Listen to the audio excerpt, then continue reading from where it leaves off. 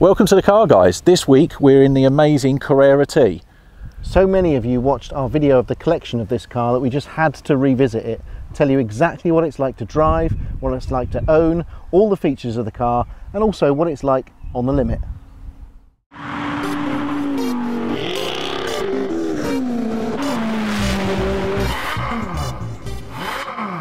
So we're going to have a little walk around this 911T. This is a beautiful black on black car, which really sets it off. Obviously grey wheels, grey wing mirrors. I'm still not sure why. Optional 911T stickers on the side here. A lot of these cars don't have them added on there, but I think it adds just an interesting element. As you can see, no spoiler on this car at all, so it's nice and sleek. Nice little grey picked out across there as well. The twin exhaust at the back. When they first came out with that, with the GT3 997, that for me scored a massive amount of points because it's going back to the original kind of fast 911s. They all had twin pipes. Very nice. Look at the whole back of it. I just love how sleek it is. Without that wing, it's just a lovely slippery shape. Look at it. Really nice, simple design. That. This is the big reveal. Oh. Wow.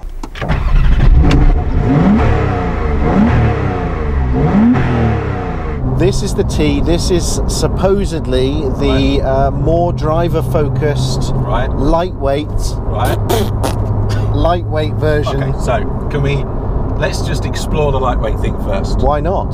Because a lot of you on social media and have contacted the channel talking about this lightweight philosophy. So let's discuss it in depth. We know that the original T's were stripped out, no fuss, no nonsense. Base models. Pretty much basic things. No door handles, just fabric pulls. And a lot cheaper. And substantially cheaper, yes, because they didn't have any of the basic equipment. The first thing to say really is that the T is based on the basic Carrera, which is good, right? Because that's the ethos. It's the basic model. It's sort of good. The downside is you don't get the 420 horsepower of the S as the base point. So it would have been nicer if they started with the S and then took out a load of weight. But what they've done is they've started with the base Carrera and they've taken out a barely imperceptible 5 kilograms. 5 kilograms. 5 kilograms. I mean, I'm not being crude or anything, but I bigger than that. You could get one of my arms for 5 kilograms, and basically all of Jason. 5 kilograms is not a lot, is it? No. Let's be honest.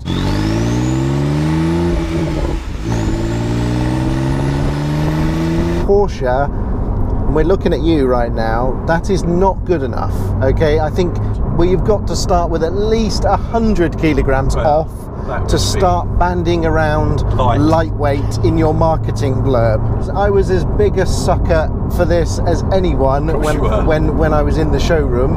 Oh, it's lightweight, get the lightweight version. Lightweight purist driver's car.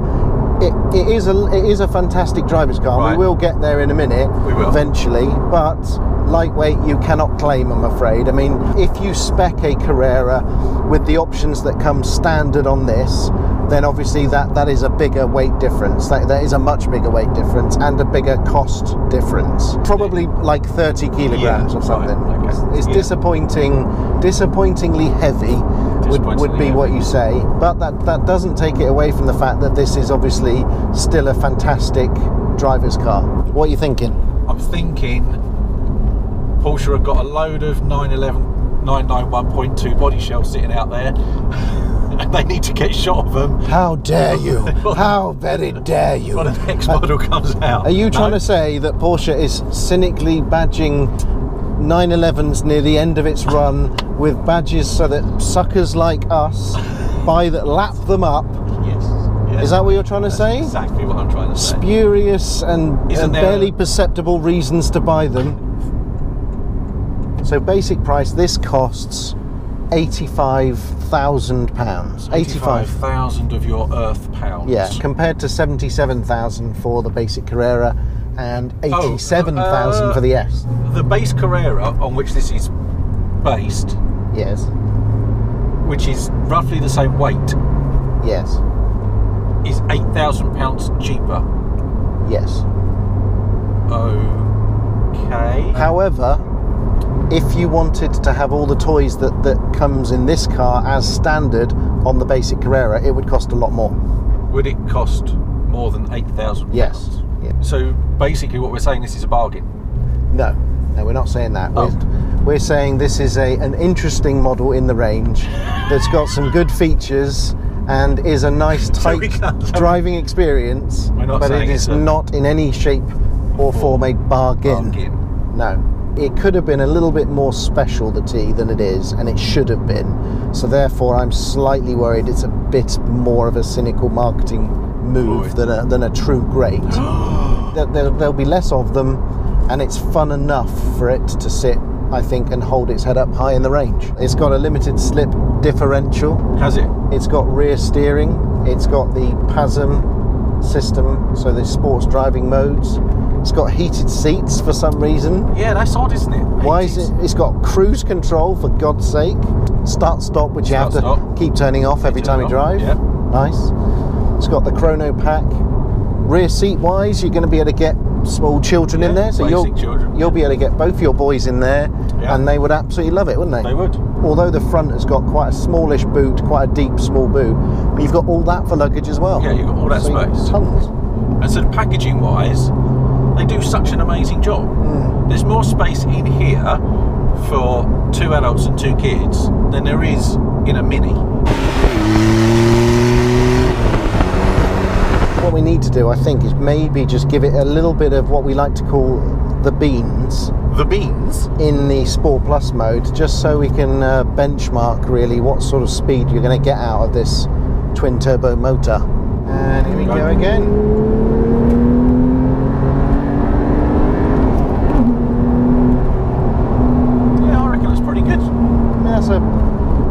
Certainly good enough, isn't it? The brakes are not bad either. I mean, it's not the most scintillating noise in the world. No. At low speed, it's actually got lots of interesting rumbles and noises, but I think when you're on it, it certainly doesn't match the normally aspirated flat 6 howl. It's difficult, isn't it, with turbocharging to try and make a noise that's actually decent or raucous in any way, shape or form. Because the turbos just kill it. It's very responsive. It's got plenty of horsepower for this kind of thing. It's not too big, so the classic old British B-road doesn't phase it. You're not always flinching every time something's coming the other way if you're pushing on. Try not to lift off in the middle of a corner, no, that would be really helpful. They fixed that. They have fixed that. They fixed that. Still a little bit wobbly. But yeah, brilliant car. What do you think?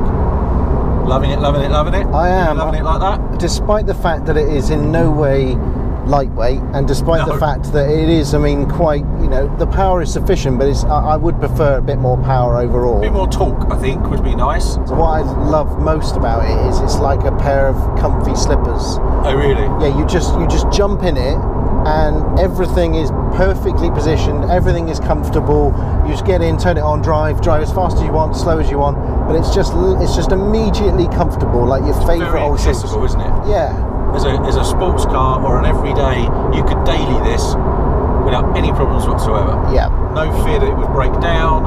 It's comfortable. It's easy to drive. Easily daily this. The central touch screen is intuitive. It works really well. All these controls down here, nice simple action. They do exactly what they say. Very intuitive. Very Germanic. Very obvious. Very logical.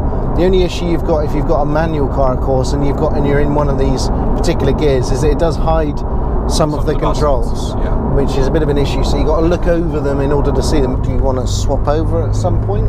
Yes. Right, time for you to drive the 911T. Oh yeah.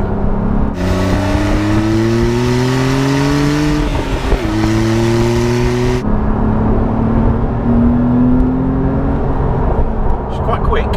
It's got enough pace. I do not think. I mean, obviously, it is not that fast a car. We should point that out. Plenty of pace. Yeah, it's enough to keep up with modern traffic. It's enough to sort of give it the, you know, live up to the name 911. Yeah. But you can feel how less power it's got than perhaps some of its more fruity cousins, should we say? You're definitely not destroying Ferraris in this. No. But or even Jaguars. But it's quick enough. Yeah. Yeah, and you know, on a twisty road, once, you know, rather than the straight out drag race, once you get onto something twisty, it will destroy most things. Yeah, it's odd, isn't it? Because obviously I'm touring around in the old Carrera, in the old Targa. You can feel the lineage, if you like. That core DNA. Yeah, you can feel that it's a 911, which is odd how they've managed to dial that in as a dynamic thing. It's nice to be driving a manual modern Porsche as well. It is. I think that's what's bringing me back to the 911R as a prospect. Ooh. And a manual, obviously 991.2 GT3. I'm really getting back into that because, of course, those ones, they're both 6-speed manuals, which I think is a better box.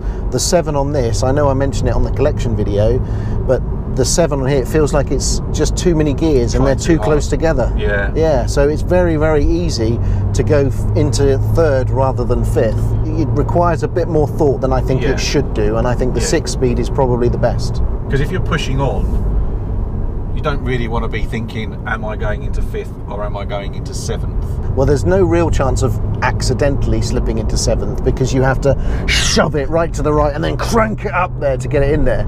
It's like good manly shove. Yeah, exactly. It's like breaking someone's arm. That's how you do it. It's like shaking hands with Frankenstein. Would you like to know about the brakes? I'd love to know about the brakes.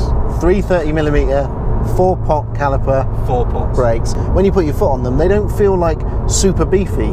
They actually do feel a bit delicate to me, which I think means you get a lot more feel out of the pedal. Yeah, you can modulate the pedal better because you get a little bit of, they're not over servoed. Yeah, wingless, so it's got that really smooth profile. I was looking at on the windows reflections as we were going by, and I mean it's a lovely profile. Nice.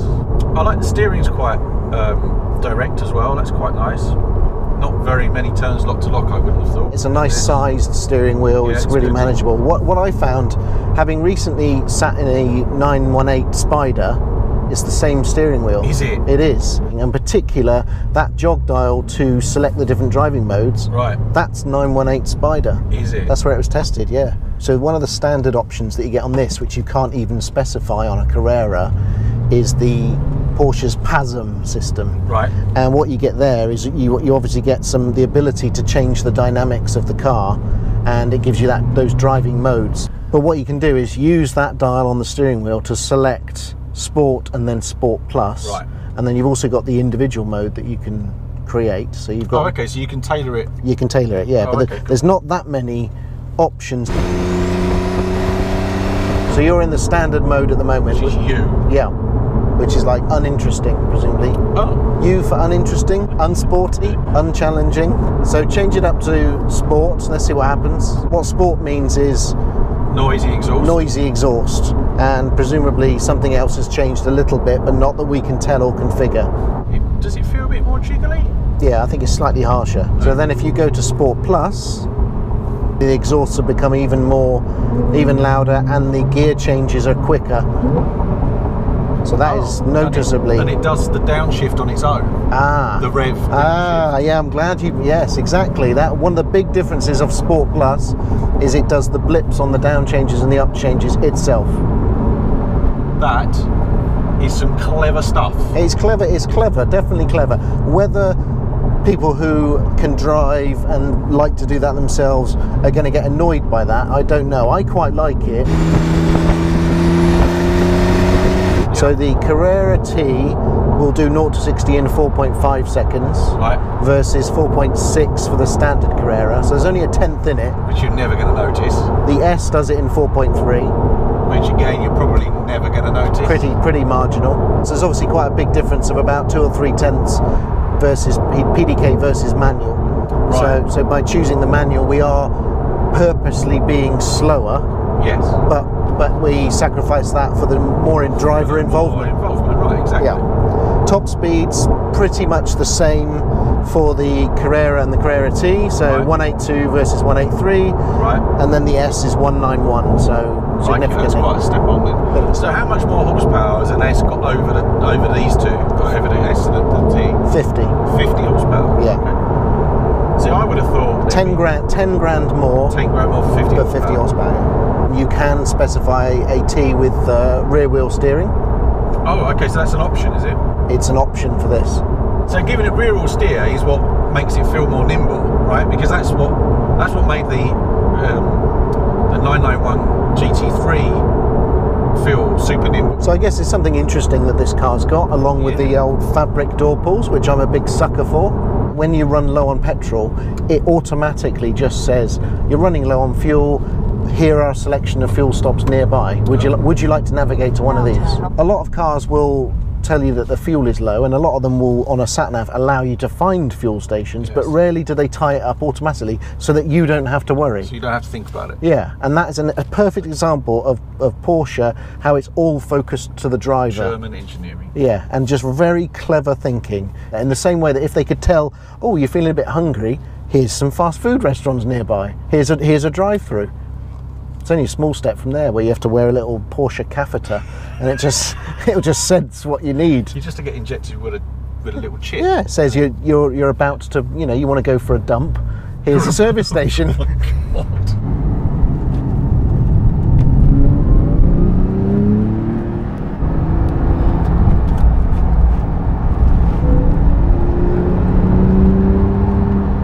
What's the matter with you? Come on, we're going to Porsche. I'm not getting a Porsche 911 GT3 or a GT3 RS or a GT2 RS. Why aren't you getting any of those GT cars? All the allocations appear to have gone, despite there being open production runs on a lot of those cars. It just seems like there's way too much demand for them, and we've got far too small an imprint with Porsche to be able to get them, which is a real shame, and it's properly me right off. I wanted to be the first owner on the logbook of at least one of those cars. I didn't want all of them necessarily, although if you're interested, you can get me all of them. Yeah. I believe that this current generation, the 991.2 GT cars, are going to be the last proper full-on, full-fat, full meaty goodness, normally aspirated driver's cars that Porsche is going to make. I think after this it's all going to be electric, it's all going to be hybrid, it's all going to be hybrid? Yeah, I think it is. Yeah, well, definitely electric. Definitely electric, if not full electric, but definitely also hybrid. I wanted to be I wanted to have one of these cars. I wanted to be the first and only owner on it, one owner car, and then I wanted to keep them forever. The reason why I'm depressed now is that sulking. It is a sulk. It's a big sulk. Okay, I can buy one of those cars on the aftermarket, but forever that car will have the name of the flipper. The guy who flipped the car to make some profit will be the first owner of that car forever, and that really pisses me off. And you'll see that logbook, and you'll get a logbook out, and you'll just go, "Ugh." But what it's teaching us is that Porsche's allocation process for these cars isn't really working still, because the people that really want these cars, they want to keep them, they want to drive them, they're not getting the cars. Some of them are, obviously, but a lot of them appear to be flipping them. Because we were looking forward to obviously doing a lot of miles in them, doing a load of trips, spending a lot of time really testing these cars. And we still are, obviously, because it means we're going to have to now go and buy one of these cars used, but it's just not quite as special.